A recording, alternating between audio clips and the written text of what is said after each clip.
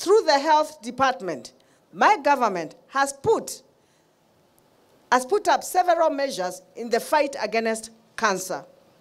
We are now conducting health education on cancer through our community healthcare workers.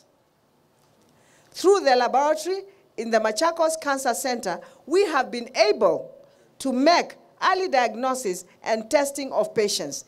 This has increased our rate of earlier detection of cancer by 30%. In January this year, about 1,300 women benefited from free cancer screening.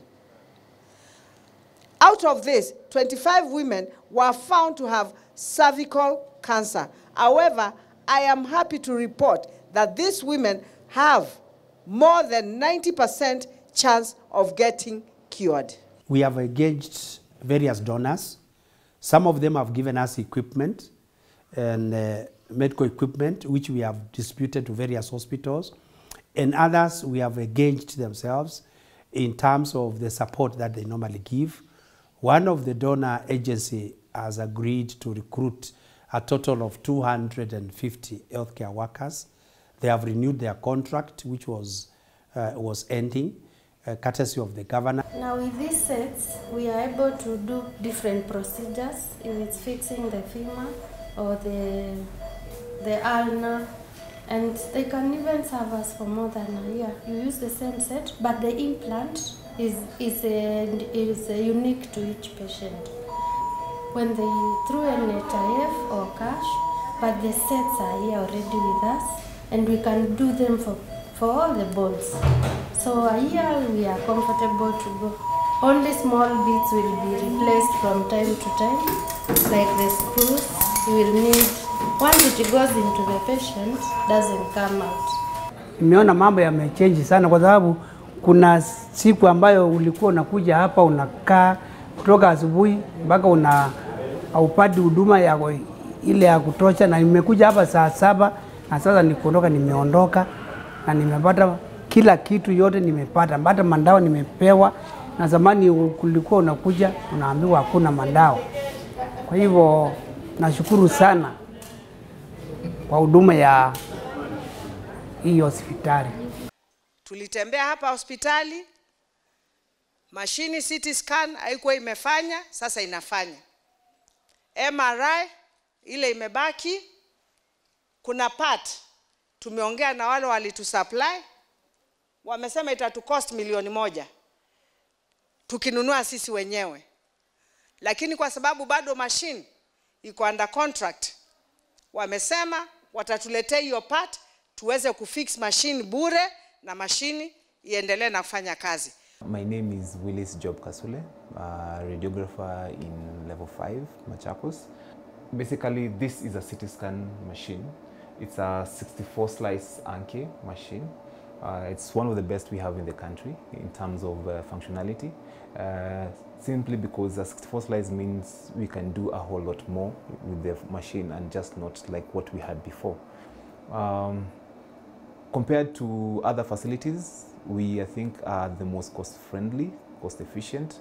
For the services you get here, we can comfortably say we offer premium service at a fair deal. Turnaround time for angiograms, once everything is set for the patient, within 2-3 days, you should have your scan done with the report and you back the doctor with all the things that are needed. Kwa majina naitwa Ann Muli. Mimi ni mkazi wa hapa Kangundo na nilikuwa nimeleta mtoto hapa Kangundo level 5. Huduma hapa ziko sawa, dawa ziko, tumeona uongozi mzuri wa gavana wetu wa Vinya. Hakuna shida, ukienda kuona daktari unahudumiwa haraka, madawa yako, kila kitu iko sawa, service ni haraka, hakuna kukaa. Kwa hivyo tunamshukuru sana na endelee hivyo. Vile tulikuwa tunaumia miaka ya nyuma, tunaona mabadiliko makubwa. Nishukuru serikali ya Poland na firefighters. Kwa hii mmekubaliana kufanya na sisi kama county government ya Machakos tuweze kutengeneza fire station hapa ndio watu wetu wakipata disaster, Mombasa Road kunakuwa na accidents mingi sana. Kukiwa na accident, saa ingine kutoa watu kwa gari inakuwa ni kazi ngumu. Lakini tukiwa na hizi emergency services hapa karibu, tutaweza kusave maisha ya watu wetu. And I want to give you my commitment as the governor of Machakos County. We are going to work with you to ensure that the project is finished and properly utilized by our people.